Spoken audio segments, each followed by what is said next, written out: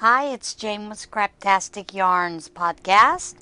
Today is Friday, October the 19th, and I'm coming to you from Lock Haven, Pennsylvania. Christy's package was mailed off this afternoon, and Christy, you should be getting an email after I've finished filming this. I'm going to send you an email with the tracking number for that.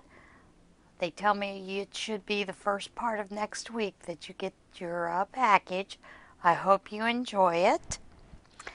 I do want to tell you, I don't know if you guys know this or not, but I have a Ravelry group, and it is Scraptastic Yarns Podcast on Ravelry.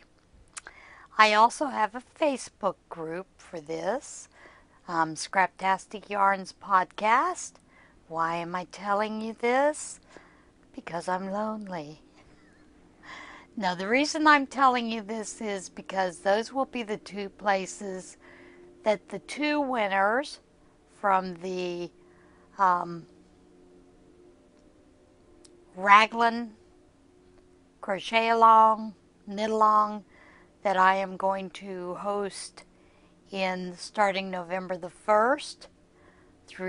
That will run through the 20th of December. Those are the two places the winners will be drawn from. So you need to join. The other thing is, I am hoping that it will get me more active back on the Ravelry. I kind of got away from Ravelry, and I do miss it. I've made a lot of online friends that way, but I just haven't got back into it. So I'm hoping that this will get me right back into it, because I will have to go there. Anyway, today, I don't know about in your area. As you can see, I'm kind of bundled up and I've got all this other stuff around me. It was cold this morning. When I got up, it was 35 degrees outside. When I got out to the car, I had to actually defrost the windows. So I guess we finally are in getting into some fall weather. Now in the background you may hear, I have a little bit of a tangled mess here, you may hear lawnmower. I can hear it. Doesn't mean you can hear it, but I can hear it, which means they're mowing the lawn either across the street at the Catholic school, or from the sounds of it, it sounds like it might be in the apartment complex where I live. So if it gets a little louder, I may have to stop and start over again. I haven't gotten very far on my Tunisian shawl. I did get the mat for the homeless finished, with the exception of doing the straps. I have to finish the straps, and then it'll be ready to be delivered tomorrow at the spaghetti dinner at the fire hall. And that's at the Mill Hall Fire Hall. It is to raise money for the Lamar Lighthouse Campground, who puts on these fantastic gospel concerts every summer that are free to the public. They, for many years, had hosted it in their tabernacle, but it was found to be unsafe, so it has been condemned. They did have the crew that comes out and refurbishes barns and buildings like that to see if they could repair it. You know, they could lift the roof and, repair everything they needed to do. Can't be done. Apparently the walls were made of pine, and that's the problem. Which, nobody really knew. They just knew that it was a great place for its big, huge campground. Beautiful. They have lots of cabins all around for people, to rent, to stay in, those kind of things. It's a very nice place. So they're trying to raise money for the to rebuild the tabernacle. And of course there is a spaghetti dinner to benefit that, that will be held tomorrow evening at the Mill Hall Fire Hall from 4 to 7. So if any of you are local near in the area, come on down, get a great spaghetti dinner. Adults is $8, children are $4. It's going to be a fantastic meal. And they do have takeouts available. Now that I've done my PSA, I'll move on. I did get that, like I said, I got that mat done. So I'm ready to go back to my whips. And of course, the one whip that I've been wanting to work on has been the Tunisian here. And I just haven't had an opportunity to do that.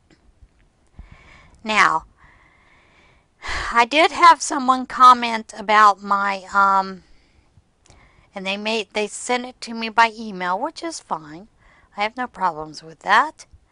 You know, that they kind of like the idea of the create, but it wasn't what they were expecting. You know, blah, blah, blah, blah, blah, blah, blah, and on and on. Well, I am going to preface this by saying I am not a crochet professional. I just play one on YouTube. If you have a problem with what I'm presenting, by all means, send me emails, send me criticism. But don't jump down my throat because it's not benefiting you the way that you think it should benefit you. I started this series in hopes that it would help not only me with design features, learning some new things, which I have learned some new things about crochet.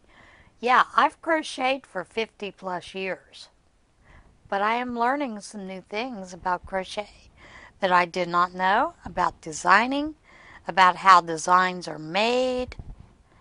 So it may not be benefiting you, and to the person that it's not benefiting, I'm sorry.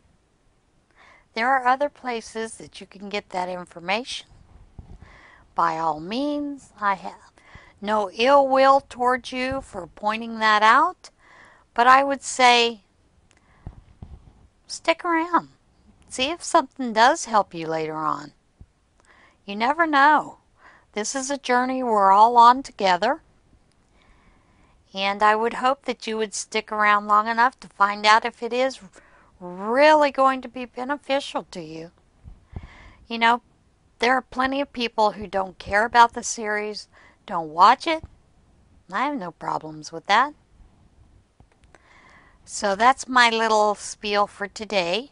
Like I said, I am not a crochet expert. I just play one on YouTube. So, you know, you can't please everybody. And I've quit trying to within my past life, even though I do have a problem with saying no. In the past, that would be something that would eat me alive. Now, just rolls off my back. For the most part. So, like I said, it was so cold this morning, I had to defrost the windows. And it made me stop and think. You know, today is my usual quilting day. And today I didn't do any actual quilting or sewing. I just basically cut out a lot of things. Took a bunch of fabric that I want to put together. We're doing kids' quilts for the Head Start. And I need to get a couple of those done. I have some almost completed. I need to get those finished this weekend. Hopefully I will get them done by Monday evening. It is a goal that I am shooting for. And I guess I kind of want to talk a little bit about goals today. I have in the past set goals in my life, reached them, met them, and then I just forget about setting new goals. Sometimes I think it's important for us to set goals, simply to get through whatever we're going through. Many times goals have helped me get through some pretty rough times. There was a period in my life where finances were really tough, so I looked into how to enhance my finances, how to get out of debt. And yeah, it took me about a year, worked really well, and I've been fine with that part ever since. So what I find is every once in a while I need to find new goals. And for me, this year has been a challenge to find goals. And I think that's because I was looking for something that was going to be a fantastic, astronomical goal for me. Of course, you do know that my goal always was to become senior enough to ride the senior bus. But that's a goal that I can't accomplish just because I want it or that I can work towards. So I think setting goals is important, and in many ways I'm going to use this as an example. I try to make sure that I watch Kendra of Happenstance Place, and she, many times, she talks about making a list of things to do, to cross off, to accomplish. And I realized that is something I have not been doing. And that's probably because I got out of the habit of doing it. I realized for quite a while I did get those goals set. I have a lot of friends that have always teased me about the amount of items I'm able to crochet, knit, create. You know, they've accused me of not sleeping at all or working while I'm asleep. But lately I haven't been doing any of that. I've been barely meeting any kind of goals. So I think for me, it means I need to sit down, reassess goals, and get back into that goal-setting mindset that I've had in the past. So what do you think? Do you think goal setting is important? Do you set goals for yourself?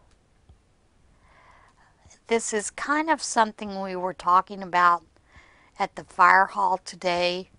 We were talking about getting motivated and about someone that we know that we haven't seen a lot of lately, and that we were afraid that perhaps she had gotten depressed or gotten into this, what we call funk.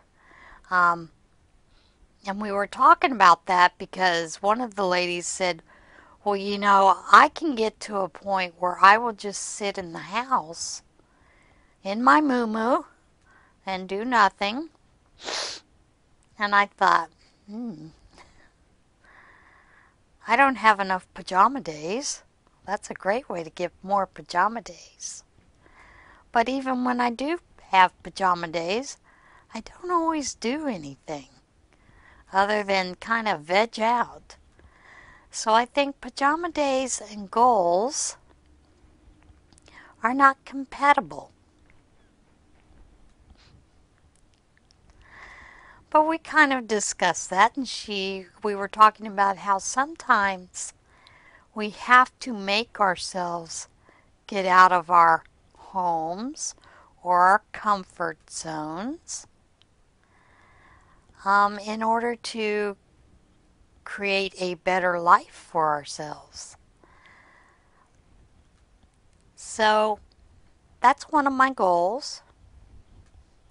Step out of my comfort zone and work on some things in my life that I would like to see improved.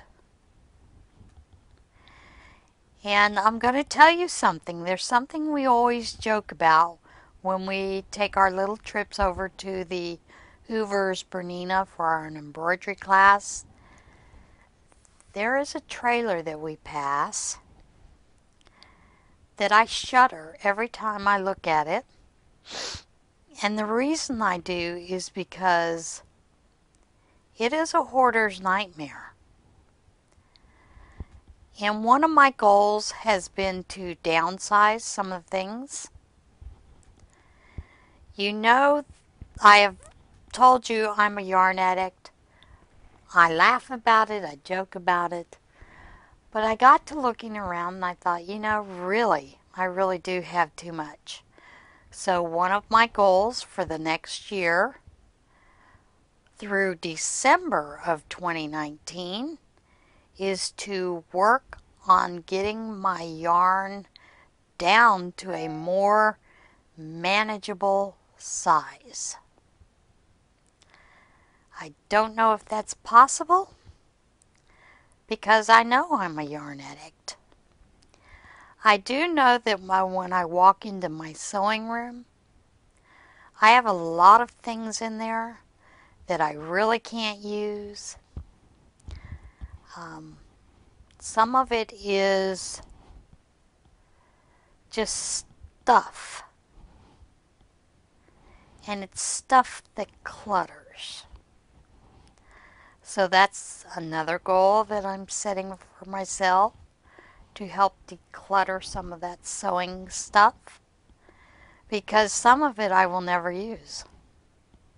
To be honest, I know I'm never going to make myself a bra and panty set. So why do I hang on to that fabric? Why do I not pass that on to someone who might be able to use it?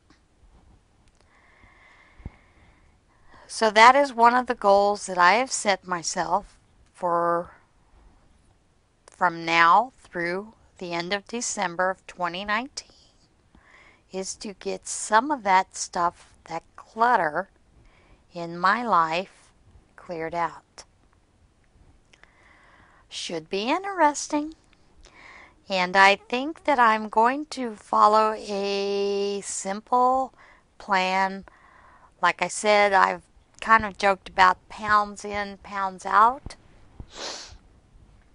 with yarn. How many pounds have I brought in versus how many I've taken out.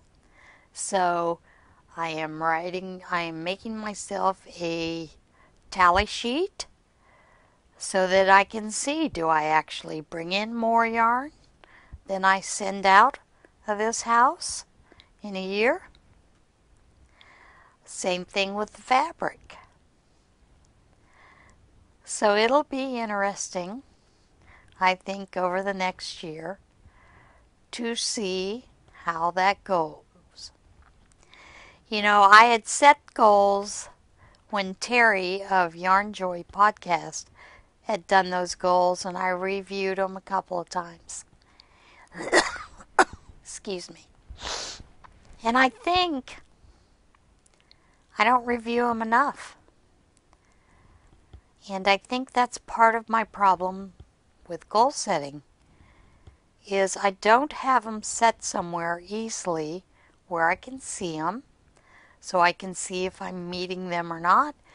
And of course, the week goes by and the goal gets forgotten. I think you can see where I'm going with this. I think many times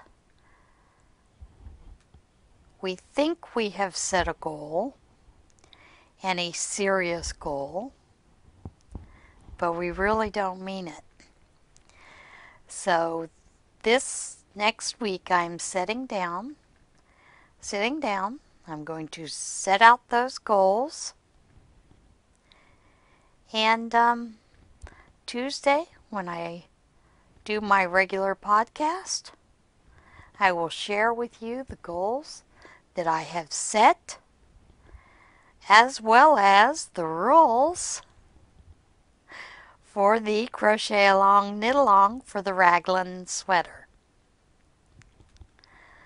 But in the meantime, you can join up for the Ravelry group or the Face group group, and let's start working on some goals. What kind of goals do you have for this year? At least for the next year for yourself. Think about it. Let's come up with a few ideas on how to accomplish those goals. And I do think part of that is making sure those goals are visible, so we know what we're reaching for. All right, folks. I've rambled on enough about goals and stuff, so I'm going to move on. And I'll see you again tomorrow afternoon. Everybody have a great day. Remember, choose to be kind. Bye.